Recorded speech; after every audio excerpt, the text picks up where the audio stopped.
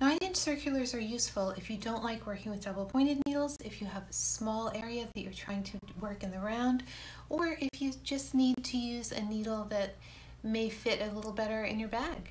If you're taking a sock with you on a trip, it's a lot easier to put it on a 9-inch circular than it is to try and maintain a set of double pointed needles. If you're working at the brim of a hat, you can usually work a brim of a hat with a 16, but as you get up to the crown, you may want to work double pointeds. So instead, you could use 1 or 2, depending upon what point you are in the crown, of these 9-inch circular needles. The other advantage of the 9-inch circulars is they don't break like double pointeds can break.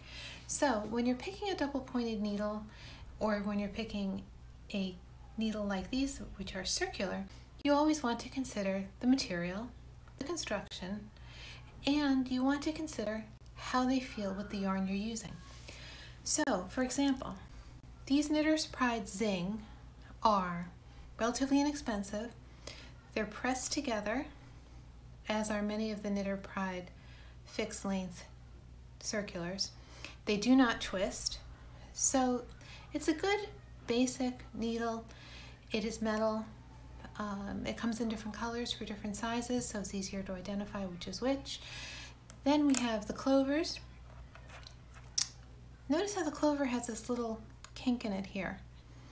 So you can get a little tighter circle than you can with the straight ones, the zings.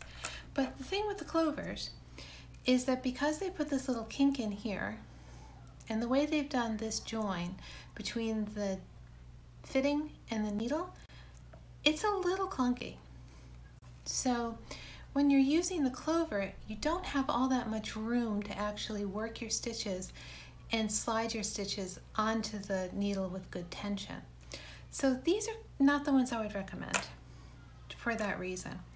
It's better to have a longer shaft on the needle so that when you're working in the round, you actually can slide your stitches onto the shaft of the needle to guarantee yourself a better experience with the tension. So I like these. These are available from Lieu or Luca, depending upon your pronunciation preferences.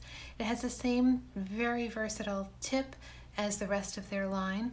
It has a nice transition between the cable and the fitting and the shaft of the actual needle. It's nice and smooth. So when you're picking a needle, consider these things and find the one that makes a good fit for you. The other thing to consider is what are you going to be knitting with them? Because there are going to be cases where it might be easier to use a metal needle, and there may be circumstances where you actually do want these smaller, tighter control.